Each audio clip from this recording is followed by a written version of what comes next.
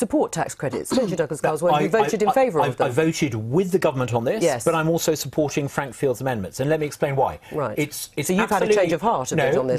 No, not at all. It's absolutely vital that we stop the taxpayer from subsidising low pay. There are a lot of big corporate interests who, at the moment, have their payrolls subsidised by the taxpayer. That's wrong. That has to change. So employers should pay more, which is what the government has said it's trying to do. So that needs to be done. But at the same time, and we've been here before, in 2010, when George Osborne tried to change the child benefits, unfortunately, there was a cliff edge effect, if you like. And what Frank has very sensibly done is said, can we do something to make the process of introduction a little bit gentler? He's creating a new cliff edge, though, really. No, it's actually, if you look at the details, it's actually going to be much gentler. And I think this is, people who want welfare reform like I do, I think should look seriously at what Frank's suggesting, because it gives welfare reform a good name, and I think it makes it harder for critics of welfare reform, who frankly aren't being fiscally in the... Well, we'll come to Dawn again, because... Aren't being realistic about this. I think if you look at what Frank is suggesting, it makes it easier to justify welfare reform, and it doesn't discredit the idea of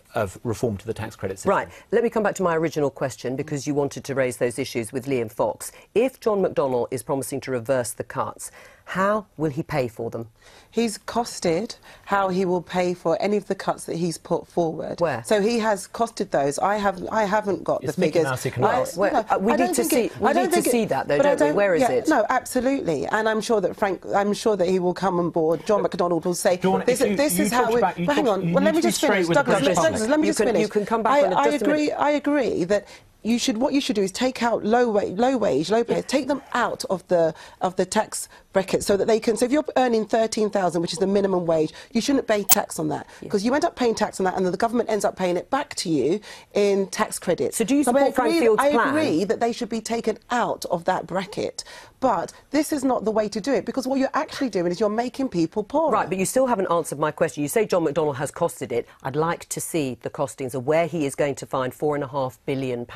That's the saving from these tax credit changes. Yeah, and Joe, I haven't got the figures in front of me. Do you think it was wise to promise that before actually specifying where that money was going to come from? I'm sure that he has got those figures, and I'm sure he's working through those figures, because there's one thing for sure, there's a different way to do this, and we know that there is a different way to do this. The Tories have the way to do it, and that's on the backs of the poor. And it's not saying that they're not economically competent, and I just think it's wrong to do that, and it's wrong to... MPs need to be straight with the British public. You cannot continue to have a country where big corporate payrolls are subsidised by the taxpayer. It keeps people in poverty. It's fundamentally bad economics and unethical. That's why we should raise the living wage, but reduce the extent to which the taxpayer subsidises low pay. Right, but where would you? If they get paid more? Well, if you do what you suggest, where would you cut the welfare budget in order to balance it? There'll be other ways that I'm sure that it could be. Number one, that it could be more efficiently managed. So some things are not... I mean, I used to work in the employment... To the tune of £4.5 billion. Well, there'll be other ways rather than... Because this will not save the country money in the long run, because you'll have more people who would be homeless. You have more people that will be having to use food banks. You'll be more people... So this will not save the country money in the long run. It's saving pennies, and it will end up... Will it not save the money that it is supposed to do so? And in the end, are there other ways, are there other monetary levers that you could use to try and help those on low pay? Well, if you want to have people with more disposable income, the best thing for the state to do is to take less money out of their pockets in the first place, which means lower taxes, which of course we've already done by raising the thresholds and taking huge numbers of money, doesn't it? And that costs money, but it's good because it gets people rewarded for actually working. Douglas is right. We have to stop this incentive of taxpayers subsidising big corporates. I think we all agree with that. And we need to change the way our society works. But we have to be realistic that we cannot continue to live beyond our means. Well, we're just having this discussion as though we're in a fiscally neutral position. We're massively overspending as a country still.